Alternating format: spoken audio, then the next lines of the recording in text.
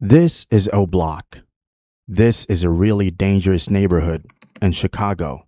This place isn't famous for its fancy lights or shiny attractions. It's known for something else. This is a story of O Block and how Islam is changing this place for the good. You won't find its name on most maps, but to the people who reside here, it's much more than just a number on paper.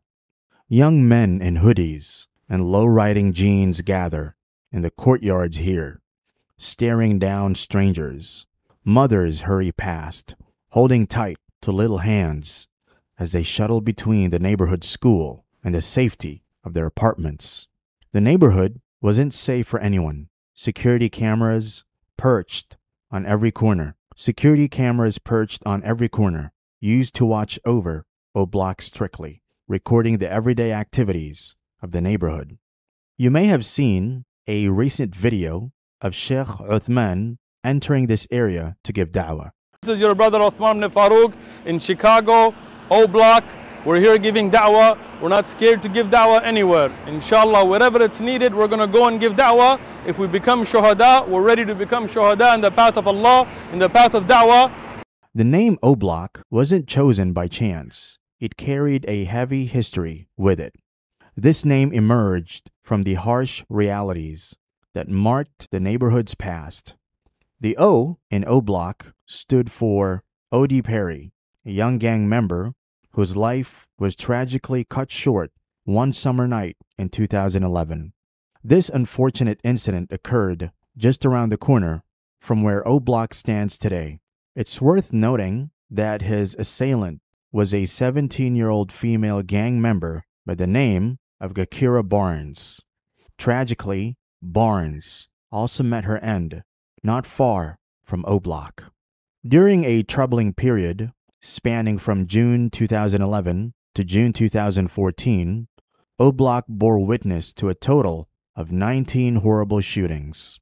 It was a time when this neighborhood earned the suspicious and unreliable distinction of being the most dangerous block in Chicago. These unsettling events are now part of O Block's history, a testament to the challenges it faced in the past. The community and the police recognized that something needed to change. O Block and its surrounding area were known as an impact zone, an area demanding highly alerted police presence and innovative strategies. It was time to address the root causes of violence and to protect the vulnerable. Yvonne Gayden, a resident of O Block, knows this plan all too well. Her son, Edward Riley, lost his life to gun violence on O Block streets in 2011. He was a product of this neighborhood, a young man who grew up here despite its challenges. Yvonne acknowledges her son's imperfections, but refuses to blame him for spending time with his friends in the place he called home. He had warned him about the dangers of O Block, calling it a death trap. However, amid the violence and the challenges that O Block faces, there's a transformation. People in O Block are coming together to practice Islam, a faith that unites people and guides them to not judge people of their troubled past. It's a strong reminder of how the faith in Islam can improve and truly make a difference. O Block, previously a place associated with danger, has transformed into a beacon of hope.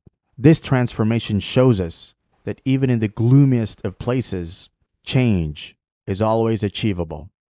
In 2022, the Chicago Police Department shared some surprising news. They noticed that there were way fewer crimes in O Block compared to the previous year, 2021. The fights between gangs were also happening less often. The police were puzzled. They couldn't figure out why. While the police were scratching their heads, the real reason for the drop in crime was pretty clear. It was Islam.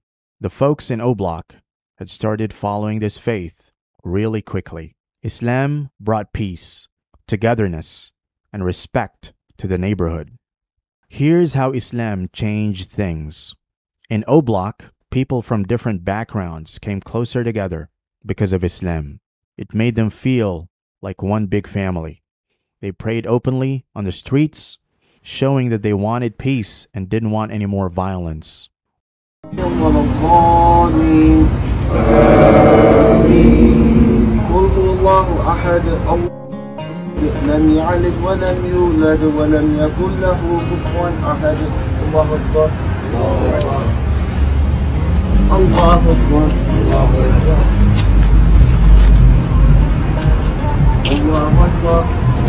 أكبر. With Islam, hope returned to Oblak, and people began to believe in a future without crime. As crime went down, businesses in the area started to do better, and more visitors came, bringing more money to the community. Kids could finally focus on their studies without worrying about violence, and education became a way to build a better life for themselves. Today, Oblak is a place of hope and change. While the police are still trying to figure things out, the people in Oblak know the truth. It's their faith in Islam that's responsible for the drop in crime and fewer fights between gangs. The positive change wasn't limited to Oblak alone. Shootings in the border area also saw a significant drop. Oblak is part of the Chicago Police Department's Beat 312, which covers an area extending east from the Dan Ryan Expressway to Cottage Grove, roughly bordered by 63rd and 65th Streets. Since 2021, the number of shootings in Beat 312 has decreased by a substantial percentage, as reported by the police. The people of Oblak understand that faith can bring about big changes. Islam not only transformed their neighborhood, but also gave them hope for a brighter future. It's proof that when communities come together for peace, even the toughest problems can be solved.